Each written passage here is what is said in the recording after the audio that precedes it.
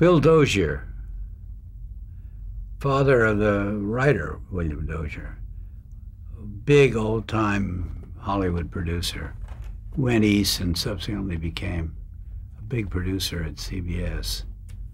And they decided they wanted to do a kid show Saturday morning, a live kid show about space.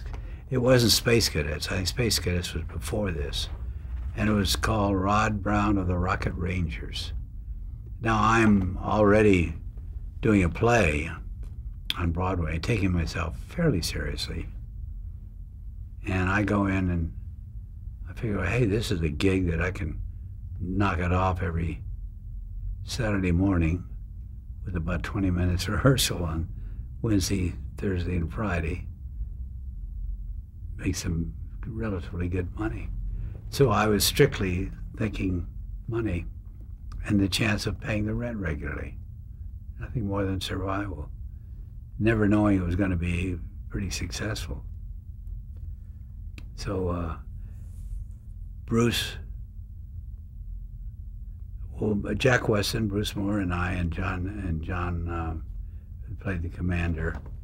John I want to say Briscoe, lovely man. He played Commander Swift.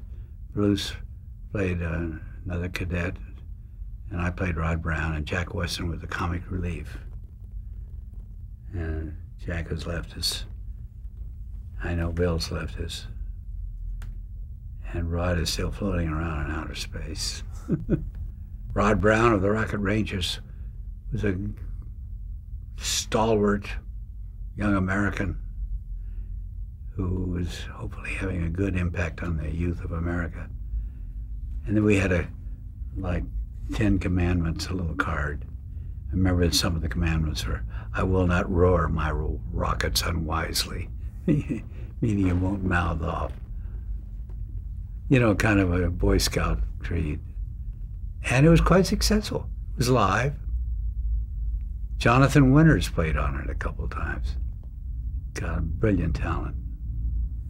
It was a lot of fun. We laughed our way through it. I mean, we didn't make fun of it, but we had a lot of fun. And George Gould, lovely man, was a producer. How long did the series last? A year.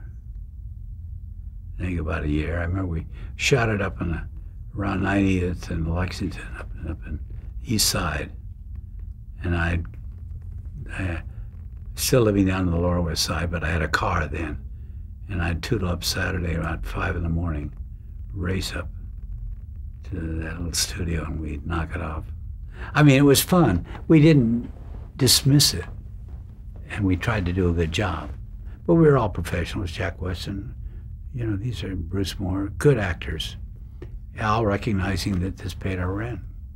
As a serious actor, did you find you had a bunch of kids who recognized you back then? Not a lot, but we went down to Philly in a couple of places for a parade, and they had us in those monkey suits, Rod Brown, you know, uniforms. You know, you get hundreds of autograph things you have to sign. Began to be aware that you were having some influence on kids. And you did that in a respectful way.